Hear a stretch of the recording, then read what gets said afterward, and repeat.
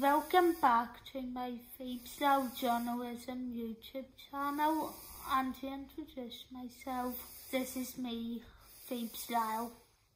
In this video I am going to be starting my new series of political vlogs where I explain politics in a way that is simple for everyone to understand.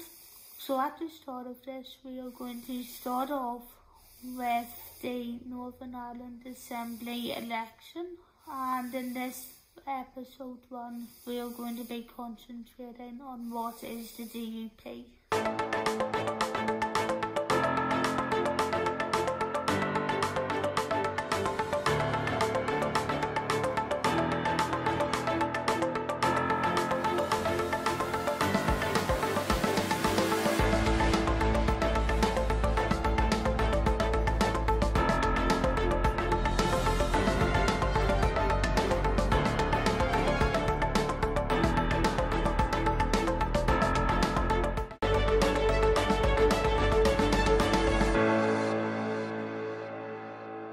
The DUP is the biggest unionist party in Northern Ireland at the minute, currently holding the First Minister post, or at least when the Assembly is actually sitting.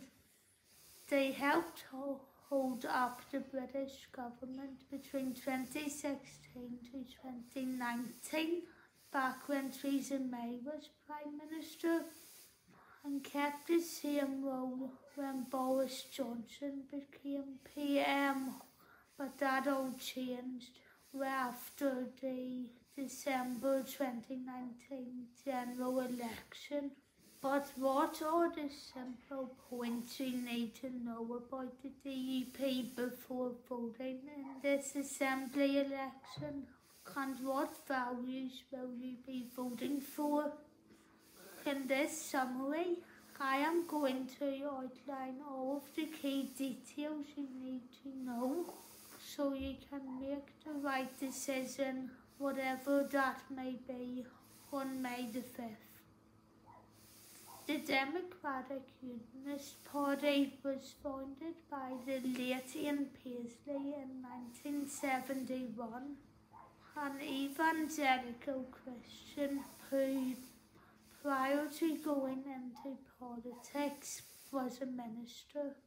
For this reason, a percentage of the party's MOAs, MPs and electorate are evangelical Christians, which has been a problem in politics within recent years, although there are also people who would count themselves as moderates who have been both in and supporting the party. They are also, as the party's full name suggests, pro-union.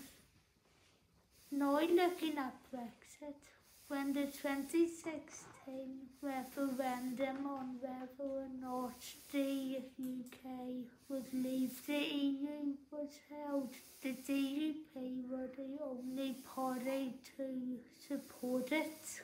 Now looking at Brexit, when the referendum on whether or not the UK would leave the EU was held in 2016, the DUP were the only party in Northern Ireland to support leaving.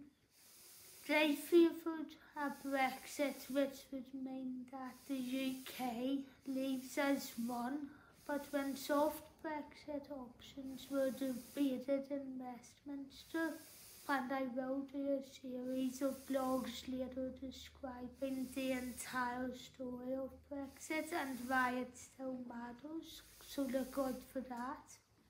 They voted against H1.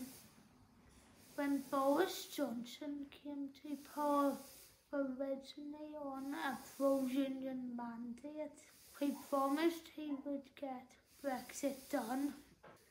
After renegotiating the original withdrawal agreement and offering it to the EU, The DUP originally endorsed Johnson's offer on the 2nd of October before announcing on the 17th of the same month that they planned to vote against it.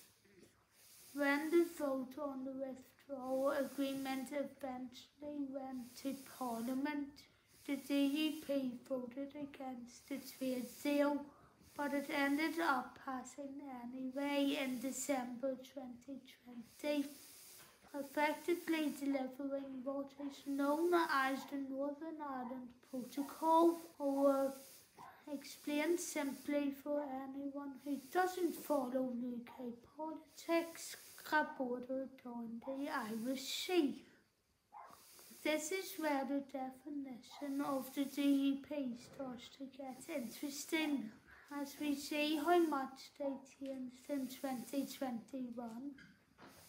Despite being firmly against the protocol, the DUP started 2021 by trying to make the best of it.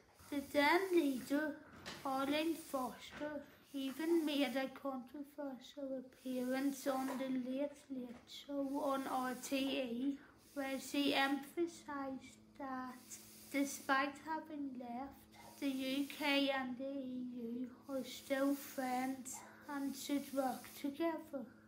But within 2 months of the interview, there were calls for Arlene Foster to resign after facing calls for her resignation and backlash from her inner circle of MLAs/MPs. After claims were made that she'd softened the DUP's stance on gay issues, not that the previous comments she made would have foretold this at all.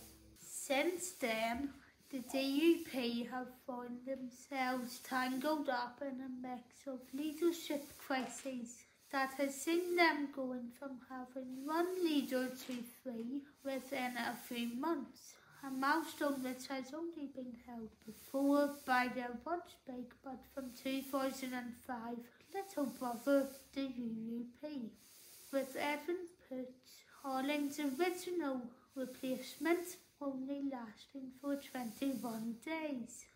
Poots was a hardline unionist who comes from a religious background and is a big fan of the environment. Their current leader is Sir Geoffrey Donaldson, a man who some say is moderate but who wants to be taken more seriously, who has sent shockwaves throughout Northern Ireland recently by pulling the now former First Minister, Paul Givan, out of government in protest that the NI protocol hasn't collapsed. This means that yet again, Northern Ireland has been left without a government, and to make matters worse, the parties still insist on arguing like little children. This means that, thanks to the Good Friday/Belfast and St Andrews Agreement, if one party doesn't come back into the Assembly, Northern Ireland doesn't have a government unless Westminster rules that we return to direct rule, which, let's face it, just isn't going to happen. So, to summarise what the DUP is, they are a Christian pro-union party with a percentage of evangelical support, although they are supported by mixed religions, even to the moderate extent.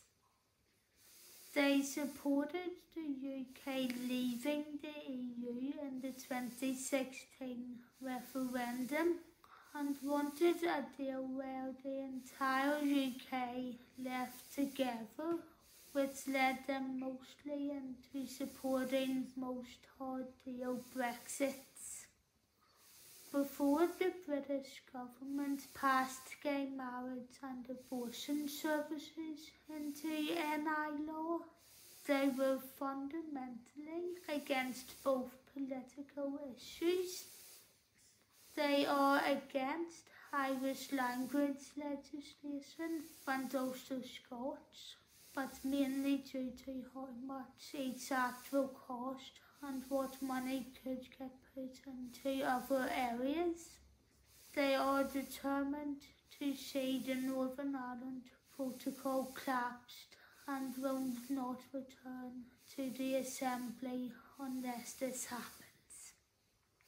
Hope you enjoyed this summary and please tell me your thoughts in the comments.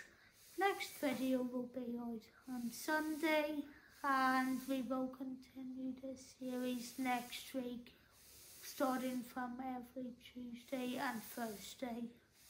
See you then. This is Phoebs Lyle.